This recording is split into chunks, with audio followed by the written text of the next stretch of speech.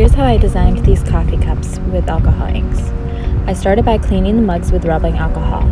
I had 2 types of blues and a type of silver. Alcohol inks will stain, so my table is protected with saran wrap.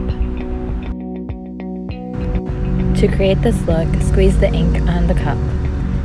To create layers, let the ink dry 10 to 15 seconds before applying your next coat. When the blue is dry, I use the silver to create mountain-like details. Use rubbing alcohol and a cotton swab to clean up all of the missed spots. And to seal it, you can use resin, a spray paint, a clear coat, or Mod Podge. These make great gifts, and I hope you enjoyed.